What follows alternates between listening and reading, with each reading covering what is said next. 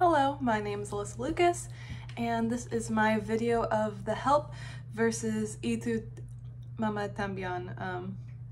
Itu Mama También, yeah, también. Anyways, starting with The Help, it was directed by Tate Taylor and came out in 2011.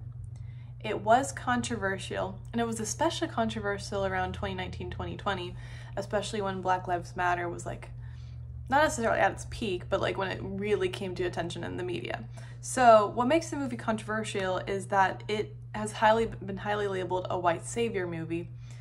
And that's basically because it shows how like they needed like white people to come and save them. Whether that was like with Cecilia, who essentially like was credited for giving strength to Minnie, and basically them being able to get their book published in their voices. I do like the movie.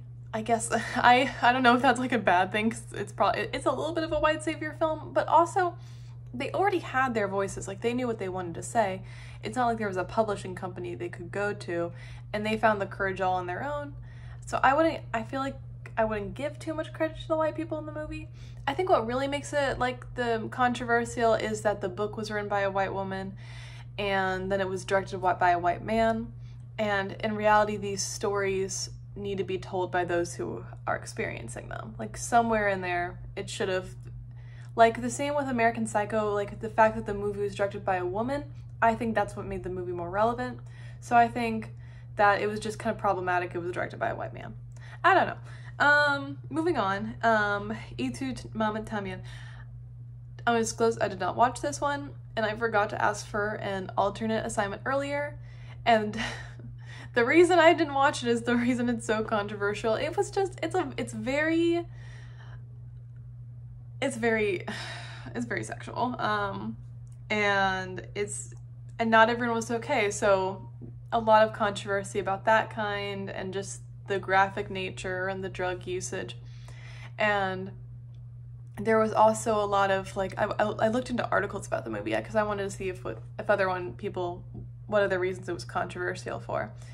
And some articles pointed out how it had like depictions of homoeroticism, and that would have been really controversial in the early 2000s.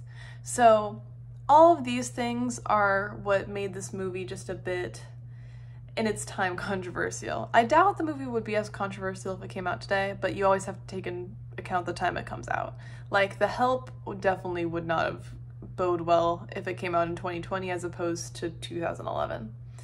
Anyways, those were the films of the week. They were both interesting of the 30 seconds I saw of the first one. But yeah, those are my thoughts. Okay.